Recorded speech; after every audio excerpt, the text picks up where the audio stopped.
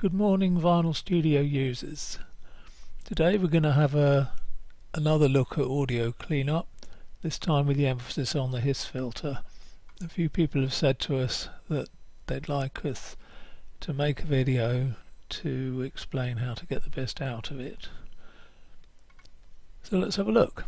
What we have here is a recording made from a cassette. It's quite noisy, so it will benefit from a bit of work. So let's have a listen to the recording in its raw form.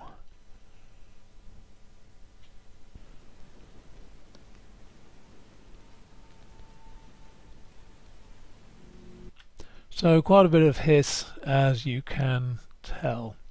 Now I've already declicked it. I just did an automated scan. There's a video about declicking elsewhere on this channel if you're interested in more detail about that. But it helps the hiss filter because the clicks otherwise make it less accurate. Alright, so to make the hiss filter work properly, you have to define a noise sample, and that tells Vinyl Studio what's hiss and what isn't. And when you do that, it's important that there's no audio in it, otherwise the hiss filter doesn't perform well. It causes a lot of audible artifacts. And the way you do that is by selecting something which is just hiss and then turning on the hiss filter.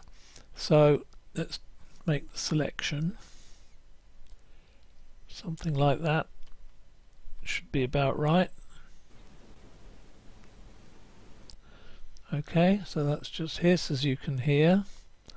So let's open the filter settings window, turn on the hiss filter,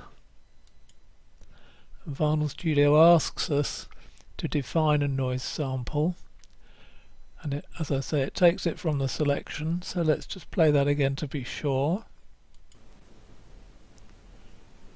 Alright, that sounds okay. So okay, I have defined a noise sample. A confirmation message just to let you know how important it is to get it right. You can dismiss that for future work once you've got the hang of it. And now let's listen again. And as you can hear, that's a lot quieter. And that's really all you need to do. Vinyl Studio will remember what you've done, and it will apply the hiss filter when you save your tracks, or if you play audio within Vinyl Studio you can hear the effect of it then as well. And it's as simple as that. Your original recording isn't changed in any way, so if you want to come back and change some settings you can do that. Then you just save your tracks again, and that's quite a nice feature. There are a couple of adjustments you can make. This slider here adjusts the amount of hiss reduction. So the default setting, which is in the middle, is normally about right. If you've got a very noisy recording, you can turn it up, but the higher you set it, the more it will affect the audio itself. So let's compare that, which as you can hear is almost silent, with this.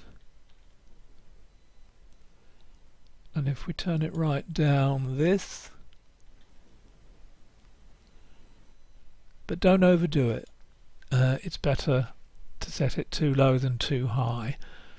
Like I say, the higher settings are really for recordings which are in very bad condition, like say maybe a 78 that's got a lot of wear on it.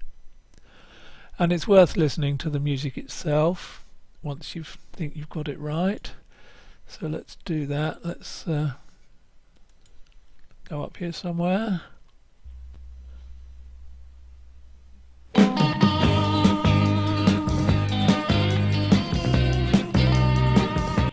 So that's not bad. The hiss filter is adaptive. That is to say, it is most effective in quiet passages of music when you would otherwise hear the hiss, when the music is louder it does less work, so it doesn't affect the audio too much, and that's important. You don't want the audio being damaged. The process is by its very nature subtractive, so it will always have some effect, but hopefully it won't spoil your listening pleasure. Alright, that's it. Thanks for listening.